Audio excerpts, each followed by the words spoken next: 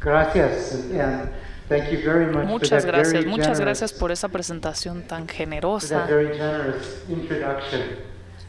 De verdad muy generosa. Es para mí un honor haber sido invitado para hablar aquí frente a ustedes y participar en esta conferencia.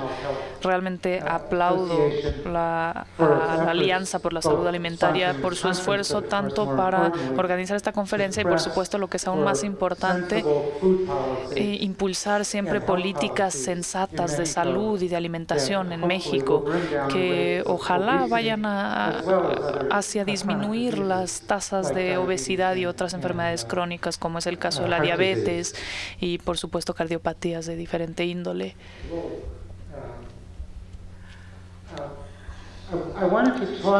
Bueno, yo quisiera hablar un poco sobre la obesidad en los Estados Unidos y algunas de las cosas que hemos estado tratando de hacer para poder detener esta epidemia y después revertirla y disminuir las tasas de preobesidad y obesidad, por supuesto. En el transcurso de mi presentación voy a hablarles de una serie de diferentes enfoques, diferentes metas para reducir la obesidad, que van a ilustrar algunas de las tácticas que se han utilizado. Aquí están las tasas de obesidad. En el caso de los niños, 1 de cada 3 es obeso, y esto es 3 veces más de la cifra de 1980. Los adultos, 2/3 partes, son preobesos u obesos, que es el doble de la cifra de 1980. En el caso de las mujeres afroamericanas, un alto porcentaje de ellas están también en situación de preobesidad u obesidad. Y junto con la obesidad llegan otros problemas como la diabetes, la hipertensión, infartos cerebrales, cardiopatías, enfermedades como la gota y otros padecimientos, al igual del padecimiento social, discriminación y demás que se da junto con la obesidad. Los costos económicos representan de 150,000 millones de dólares por los tratamientos médicos y además otros costos que conllevan para la sociedad.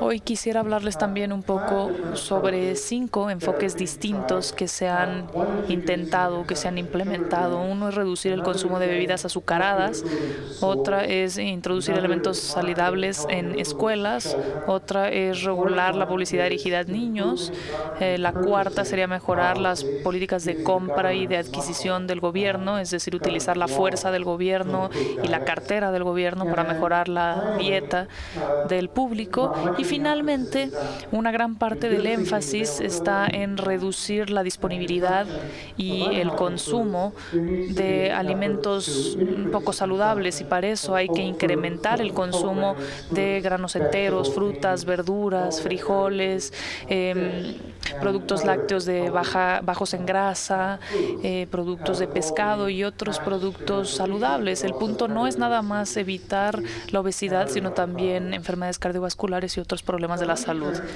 Entonces, hablemos sobre las bebidas azucaradas, los refrescos, que probablemente son los más prominentes de ellos. Ha sido una de las metas principales. Las bebidas azucaradas son, como sabemos, una fuente de calorías enorme para muchos jóvenes. Los adolescentes reciben aproximadamente del 15 al 20% de sus calorías de estas bebidas azucaradas, y hay algunos adolescentes que llegan a consumir incluso 25% de sus calorías a partir del azúcar y principalmente de las bebidas azucaradas.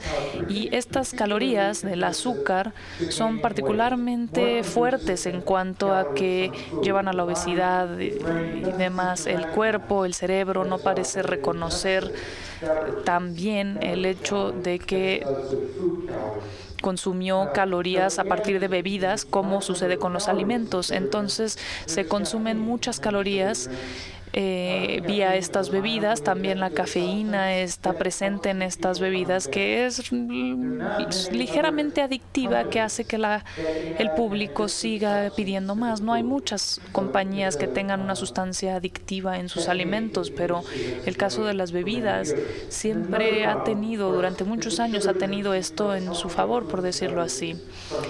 También las bebidas azucaradas entonces reemplazan otros alimentos más saludables. Conforme se incrementa la ingesta de azúcar, entonces se disminuye la ingesta de otros nutrientes. Por todos estos motivos de la salud, se ha buscado mucho cambiar la situación de las bebidas azucaradas desde el interés de las familias y de las políticas públicas. Una de las cosas positivas que se han visto en los últimos años, como vimos más temprano esta mañana, la industria refresquera, la Coca, la Pepsi, buscan presentar sus productos, sus bebidas, como si fueran una fuente de felicidad, una fuente de alegría, una fuente de amistad. Vean ustedes la publicidad de Coca-Cola y de Pepsi-Cola también. Y esto es algo que ya tenemos nosotros muy metidos en nuestra mente, porque lo hemos visto desde que éramos muy jóvenes. Las imágenes de Santa Claus, en el caso de Coca-Cola, por ejemplo, y algunas otras imágenes, atletas, estrellas de rock, que nos han mostrado lo buenas, digamos, que son las bebidas energéticas en cuanto a los logros de la gente, incluso a veces logros atléticos. Y es difícil contrarrestar esto. Algo interesante es que el gobierno federal ha ofrecido subsidios a ciudades, a distritos, para tener campañas con un enfoque de la salud, algunas enfocándose específicamente en la obesidad, otras en el combate a las bebidas azucaradas. Y aquí hay un ejemplo de una campaña de publicidad de la ciudad de Nueva York que ha sido una de las más agresivas para oponerse a las bebidas azucaradas. Este tipo de publicidad se encuentra en el metro, en las paradas de autobús, en los autobuses mismos, y están muy bien distribuidos en la ciudad. La gente se los encuentra constantemente, y eso nos muestra cuántas cucharaditas de azúcar hay en los refrescos. Otros nos muestran una especie de grasa asquerosa que sale de las latas de refresco para mostrar lo que conllevan.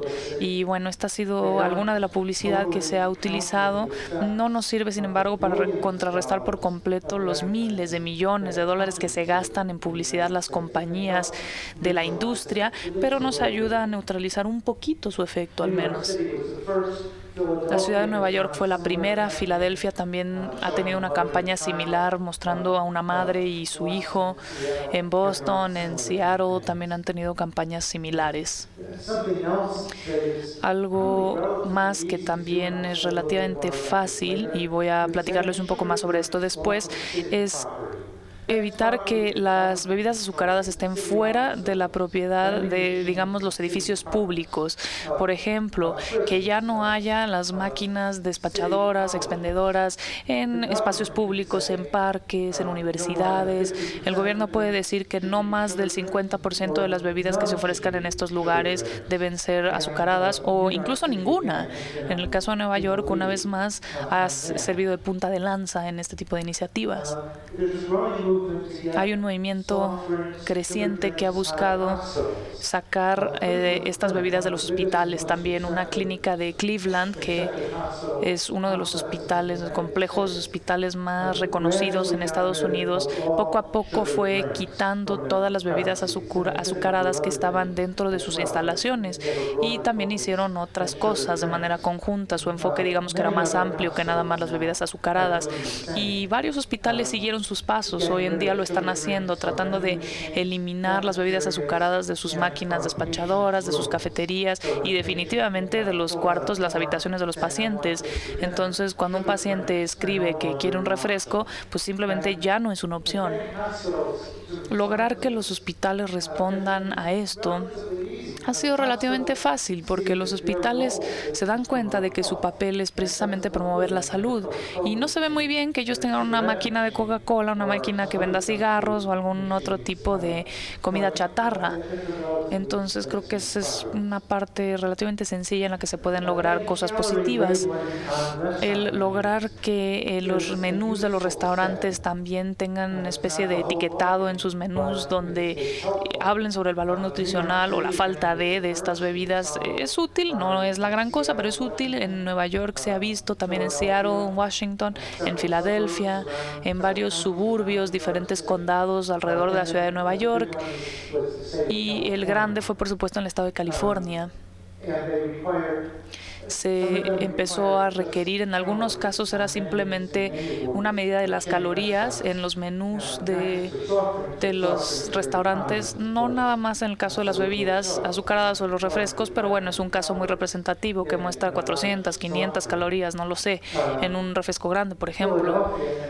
Filadelfia y Seattle requirieron agregar mayor información en todos los menús impresos. Además de la cantidad de calorías, también se les pedía que dijera carbohidratos, grasas saturadas y sodio, en fin, el contenido nutricional.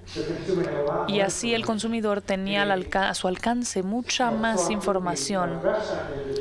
La industria de los restaurantes vio que estaba enfrentándose a una situación en la que las ciudades y los estados alrededor del país estaban teniendo diferentes medidas regulatorias, pidiendo cosas diferentes a los menús. Por ejemplo, no sé, en algunas ciudades que solamente las separaba un río era diferente, y eso los forzó a sentarse a la mesa de negociación, y entonces estuvieron de acuerdo en promover una legislación nacional que esperamos que vaya a impulsarse con mayor fuerza. Esto requiere que se impriman las calorías y una hoja extra el resto de la información para todos los restaurantes, las cadenas de restaurantes, digamos.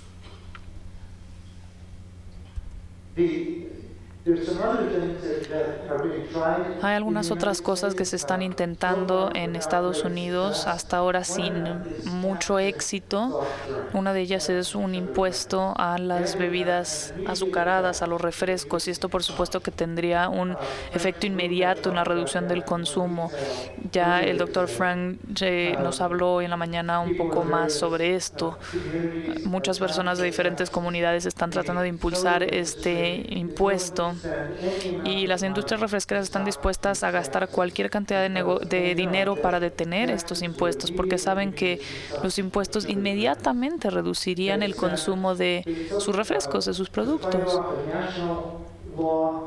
Pero para combatir una ley nacional en el estado de Nueva York y en California, han gastado 100 millones de dólares, y para ellos vale la pena, porque si estas leyes empiezan a perder, lo que ellos van a perder son miles de millones de dólares de ventas. Se hizo un cálculo muy rápido de qué pasaría si hubiera un impuesto de $1 por cada lata de refresco aquí en México, y el gobierno lograría recaudar aproximadamente 40,000 millones de pesos al año, y el consumo de refrescos se disminuiría de 10 a 20%. Tendría un efecto impresionante.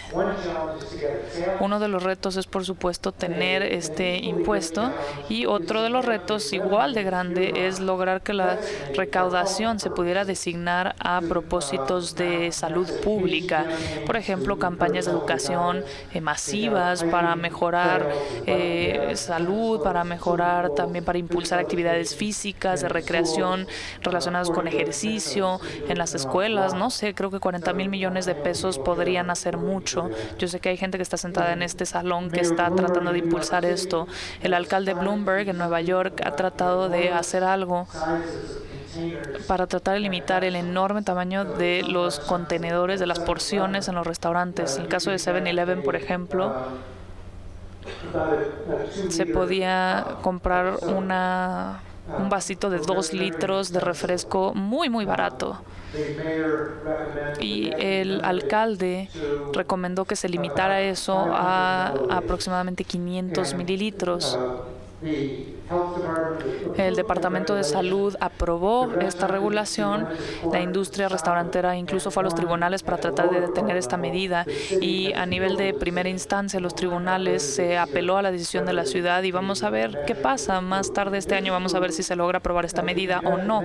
Pero si sí se logra, seguro que muchas ciudades alrededor del país van a estar buscando regulaciones similares.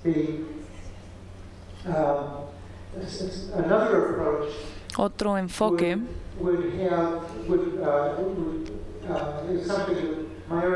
y esto es algo que mi organización ha estado impulsando desde hace muchos años.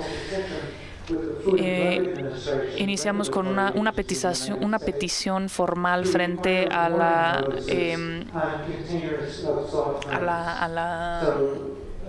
Administración de Medicamentos y Alimentos para tratar de incluir algunos de estos requisitos que se publicaran o que se pusieran en el etiquetado en los refrescos, para dar un poco más de información a los consumidores al momento de comprar o consumir uno de estos productos. Obviamente la industria no ve con buenos ojos este enfoque, pero nosotros creemos que es algo que puede funcionar.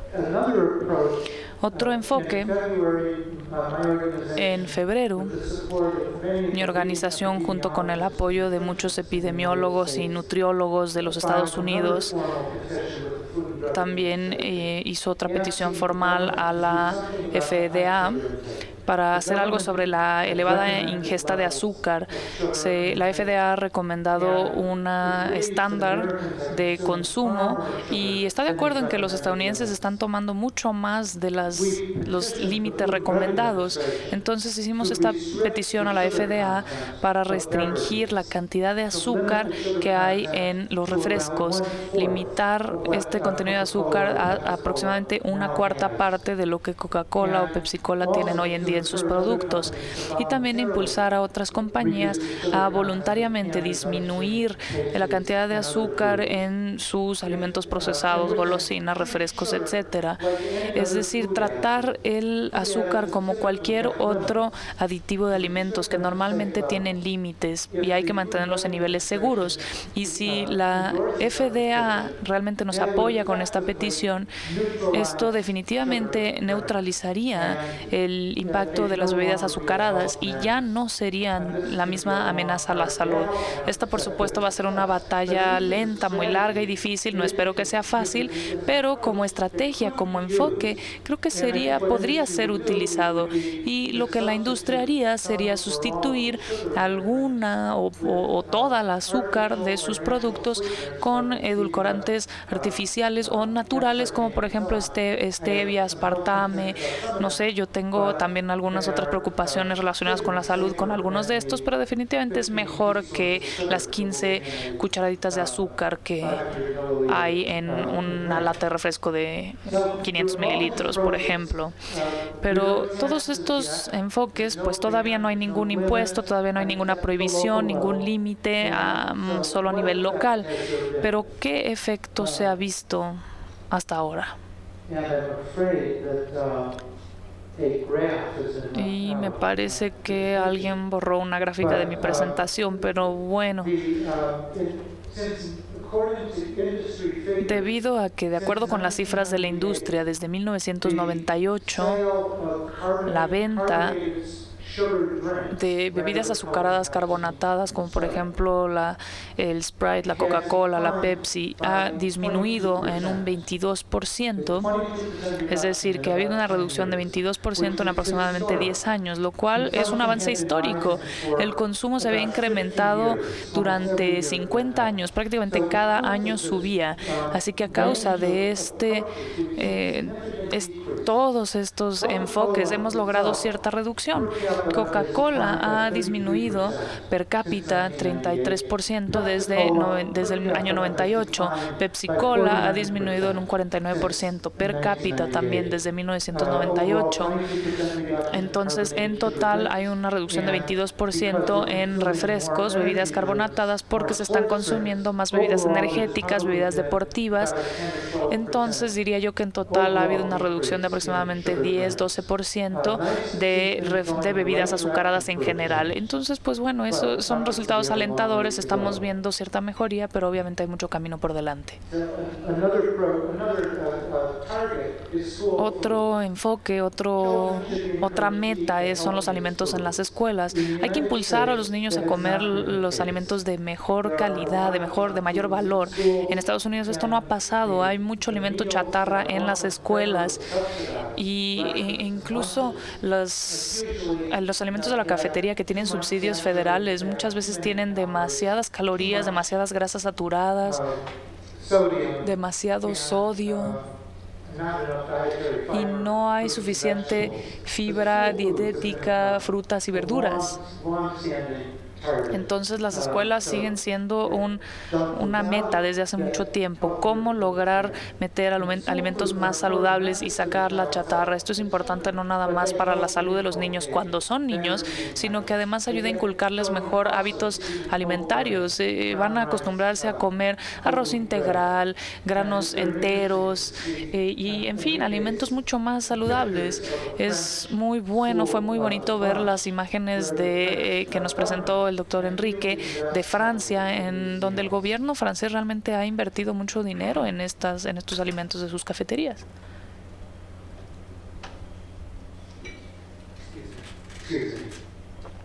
Perdón.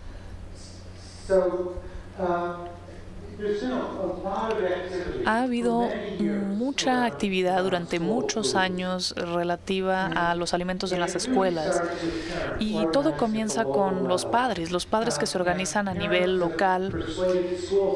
Padres de familia han logrado persuadir a sus escuelas a nivel local en mejorar la calidad de sus alimentos, disminuir la cantidad de sodio, tener más frutas y verduras.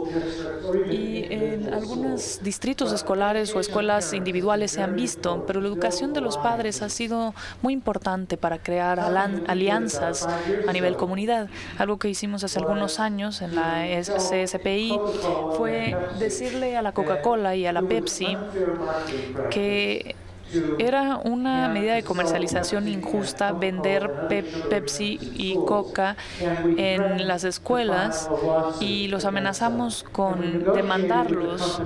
Negociamos entonces con las compañías durante alrededor de 6 meses y justo cuando estábamos a punto de presentar una demanda, las compañías anunciaron que habían hecho un acuerdo con el expresidente Clinton y el acuerdo era eliminar estas bebidas de las escuelas en los Estados Unidos. Y de acuerdo con sus cifras, han hecho un gran trabajo de aproximadamente 98%. De acuerdo con sus cifras, han logrado retirar el 98% de sus bebidas de calorías de las escuelas. Y esto ha sido un gran logro. Las bebidas energéticas han incrementado, pero bueno, eso no compensa, digamos, de manera negativa el gran triunfo de haber eliminado esas bebidas. Hace algunos años, algunas ciudades y estados comenzaron a adoptar regulaciones para eliminar la comida chatarra de las escuelas, de los pasillos escolares, de las tienditas, de las cooperativas y de las máquinas despachadoras. Como siempre, se establece un límite en el consumo de azúcar o, por ejemplo, se solicita que haya mayor cantidad de frutas o se limita la cantidad de sodio, como por ejemplo en alimentos como las papitas. California fue un lugar muy importante en el que se vio este tipo de medidas. Y una vez más, la industria vio diferentes estados y ciudades que hacían diferentes cosas, tomaban diferentes medidas y se daban cuenta de que iba a ser una locura tener que lidiar con diferentes empaquetados, diferentes porciones y diferentes versiones de sus productos en diferentes comunidades alrededor del país. Así pues, tomó mucho tiempo, pero hace 3 años la industria, y tuvimos una coalición importante en las cafeterías escolares, pero se llegó a un acuerdo sobre una ley nacional que debería entrar en vigor muy pronto, mediante la que el Departamento de Agricultura de Estados Unidos, que es el encargado de ver los alimentos que se dan en las cafeterías, va a empezar a tener reglamentación que va a limitar las calorías, las bebidas azucaradas, y la gran pregunta sigue siendo qué va a pasar con las bebidas energéticas, que tienen aproximadamente la mitad de lo que tienen los refrescos, pero bueno, todavía eso se está trabajando. También otro tipo de alimentos procesados y chatarras se van a incluir en estos lineamientos. La industria entonces inició a apoyar esta legislación nacional. Así que bueno, tampoco yo diría que la industria es el enemigo en absolutamente todos los casos. Por supuesto que han peleado contra las regulaciones durante mucho tiempo, se han negado a las etiquetas y demás, pero con el tiempo pues han visto que tienen que cooperar y así lo han hecho. En el caso de los alimentos, esto es el caso de los alimentos en las máquinas expendedoras. En el caso de las cafeterías, el septiembre pasado entró en vigor una reglamentación que incrementó la cantidad de frutas y verduras en los alimentos que se dan en las cafeterías, en las escuelas públicas, más granos enteros, no sé, tortillas, por ejemplo, tenían que ser 51%, pastas, etcétera, etcétera, tenían que ser 51% de granos enteros. Hay también otros requerimientos de varios micronutrientes, y se establecieron límites para las calorías, sodio, grasas saturadas y grasas trans. Todo este esfuerzo, y esto creo que es algo muy importante que hay que trabajar en el futuro, es enseñarle a los niños a cocinar. Los niños estadounidenses no saben cocinar, y una de las razones es que sus padres tampoco lo saben. Entonces, si uno no sabe cómo cocinar, queda a expensas de restaurantes y de fabricantes de alimentos que no tienen como interés su salud. Entonces es muy importante aprender y enseñar a los niños a cocinar. Otra avenida importante también que tiene que ver con los niños es la publicidad dirigida a niños. Me parece absolutamente vergonzoso impulsar a los niños a consumir alimentos malos para la salud. Y esto es algo que se ha discutido durante muchos años. En los años 70 buscamos pasar una medida y la Comisión Federal de Comercio pretendía prohibir todos los productos, toda la publicidad dirigida a niños en cuanto a alimentos, pero como resultado, pues más bien se le quitó a la Comisión Federal de Comercio la facultad de hacer eso. Entonces, bueno, pasaron muchos años. Kraft hace más o menos 8 años se convirtió en la primera compañía en anunciar que ya no iba a tener publicidad dirigida a niños menores de 5 o 6 años. Y unos cuantos años después amenazamos nosotros con demandar a Kellogg's por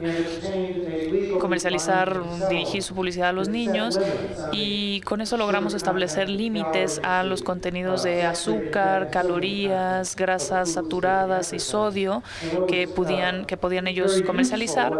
Y fue algo que fue muy útil, es que el establecer estos límites hizo que ahora otras compañías adopten límites similares, y lo que logramos fue que si no se puede publicitar un producto, no se puede introducir un nuevo producto al mercado.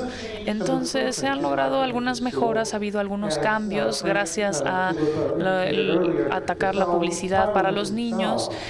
Y esto probablemente no está resuelto todavía. Sin embargo, hemos visto algún avance significativo. En el caso de los Estados Unidos, el canal Nickelodeon, que es el dueño de Bob Esponja y de Dora la Exploradora, es el principal canal de televisión para niños, el que tiene mayor audiencia. Este es un tipo de publicidad que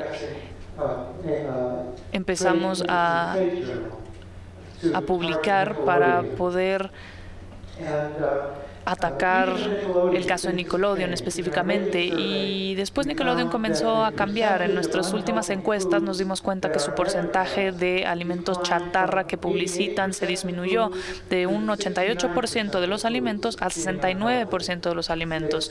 Representan ahora los no saludables. Entonces, pues es un avance, no es maravilloso, pero bueno, lo que es más importante es que la cantidad de comerciales de alimentos por hora se disminuyó en un 60%, lo cual sí es una disminución considerable en cuestiones de publicidad. Claro que algunos de estos dólares se redirigieron hacia publicidad en Internet, publicidad en celulares, pero bueno, esto fue poco, relativamente poco, y creo que a final de cuentas esos medios son menos efectivos que la televisión, por lo tanto es una mejora importante. Y me parece que ya no tengo tanto tiempo, al menos eso me están haciendo saber, así que voy a tratar de apurarme un poquito, pero creo que una de las formas más fáciles de lograr avances es en territorios, en lugares públicos, en edificios públicos. Se puede lograr que cuando se estén comprando alimentos para cafeterías de lugares públicos, sean prisiones, universidades, parques, cualquier edificio, oficina pública, se tenga que considerar la nutrición. El precio, por supuesto, que siempre será un punto a considerar, pero ahora se les va a obligar a también fijarse en los valores nutricionales, y entonces así se podrá limitar la cantidad de azúcar, la cantidad de sodio. El gobierno nacional, federal, ha publicado algunos lineamientos voluntarios que son útiles para algunas agencias y dependencias gubernamentales, también para gobiernos de ciudades y estados. Creo que se va a ver mucho más progreso, muchas más mejoras, sobre todo a nivel ciudad, porque muchas ciudades tienen gobiernos progresistas. Y bueno, el reto es no nada más limitar la comida chatarra, limitar el azúcar, el almidón, limitar el sodio. No es que queremos entonces comer pura harina artificial con colorantes. No, no, no. Lo que necesitamos es sustituirla por alimentos reales, frutas, verduras, que no estén fritos, que no estén demasiado salados. Y ese es el reto real, porque la comida chatarra está disponible en todos lados. En Estados Unidos hay algo muy interesante. No es un programa muy grande, pero sí es uno muy bueno en escuelas de bajos ingresos, de bajo nivel socioeconómico. El gobierno federal ha estado financiando un programa de una fruta o un vegetal al día, y los gobiernos estatales están ayudando a impulsar a los supermercados a abrirse en los que nosotros llamamos desiertos de alimentos, donde hay muy pocas fuentes de frutas y verduras, y muchas veces esto se da o se logra mediante préstamos de supermercados. Hay algunas compañías como Walmart están poniendo supermercados de manera voluntaria en estas áreas. Algunas cadenas de farmacias también están incluyendo frutas y verduras, o están haciendo disponibles frutas y verduras. Entonces ya van a empezar a encontrar pues plátanos, manzanas en algunas farmacias. Claro que también siguen vendiendo una gran cantidad de comida chatarra, refrescos, papitas, dulces, golosinas, pero bueno, están haciendo un poquito. No sé qué tanto les esté ayudando en cuanto a ventas, pero sin duda les ayuda en cuanto a su reputación. Y una vez más, hay que lograr que los niños aprendan a cocinar. Si no saben cocinar, entonces en el futuro no van a poderse preparar comidas que sean económicas. La sociedad moderna, como sabemos, tiene una prescripción en cuanto a la obesidad, y eso hace que sea mucho más sencillo estar sentados, el no hacer ejercicio, el solo ver la televisión, el manejar automóviles y no gastar calorías. Las sociedades modernas también han hecho de manera mucho muy sencilla el comer, el tener una ingesta de alto porte calórico. Las personas lo comen y empiezan a ganar peso. En los Estados Unidos de Norteamérica ha sido un líder en la obesidad. Ahora bien, se ha incrementado la obesidad 3 veces durante los últimos 3 años y se ha duplicado la obesidad entre adultos. Como sabemos también, En los Estados Unidos de Norteamérica, 2/3 de los adultos estadounidenses son preobesos o sino obesos. Desafortunadamente, como sabemos, México nos ha sobrepasado. Creo que la obesidad y preobesidad, aquí en México el total es de 70%. Esto es realmente algo que nos sorprende muchísimo. Y ya a la vez, como otros ya han mencionado, lo que puedo decir es que también estos niveles de obesidad llevan a alta presión, a diabetes, a enfermedades y de cardiopatías. Antes que nada, el costo para la sociedad es enorme, tanto en términos del dolor de sufrir estas enfermedades, estos problemas con la salud, y también costos en cuanto a la economía. Se ha estimado que en Estados Unidos de Norteamérica el sobrepeso y la obesidad cuesta por lo menos 150,000 millones de dólares por cuidados de la salud y 60,000 millones de dólares anualmente por pérdida en cuanto a que no van a trabajar. La obesidad es el resultado de diferentes factores y todos estos, bueno, como sabemos, ataca a la condición humana. Esto quiere decir que requerimos de hacer muchos esfuerzos para revertir esta epidemia de obesidad.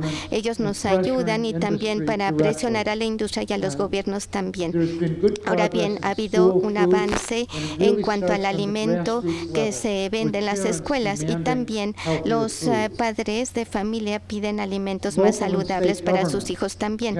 Y los gobiernos a nivel local han sido muy importantes al tomar diferentes enfoques para tratar de reducir los problemas de obesidad, sobre todo empezando en las escuelas y ahora grandes esfuerzos que se están llevando al cabo para tratar de reducir el consumo de refrescos, de bebidas azucaradas. Y por último, el gobierno federal también se ha involucrado fuertemente para así tener un gobierno más progresivo para mejorar la situación. Ahora bien, en términos del etiquetado de los empaques en los alimentos, como se sabe, esto va a ingresar en vigor en los restaurantes y también, como sabemos, a los gobiernos locales y estatales van a poder implementar más iniciativas con esto. También yo puedo decir que hay mucha presión de las diferentes industrias, de la industria restaurantera y también de la industria refresquera sobre todo, pero también en cuanto a la industria de alimentos como Kellogg's y Kraft, que producen una gran variedad de productos. Bueno, yo espero que ustedes puedan aprender de la experiencia estadounidense, evitar algunos de los errores que hemos cometido, que hemos, bueno, tratado de implementar. Están apoyando o no su comportamiento corporativo. Por ejemplo, en los Estados Unidos de Norteamérica, como se sabe, la botella de Coca-Cola que pueden adquirir es de 2 litros. En México es de 3 litros.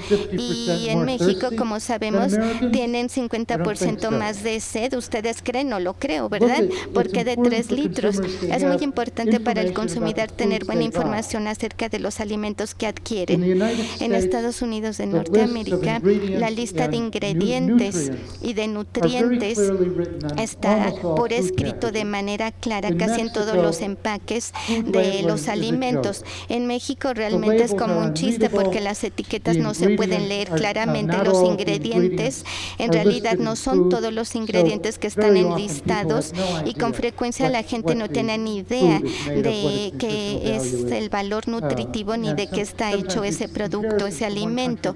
Así que hay que hacer estas comparaciones entre un país y el otro y va a ser de gran valor para todos. Ahora bien, quiero agradecer a los organizadores una vez más por invitarme y espero que todos aprendamos mucho el día de hoy de este evento. Gracias.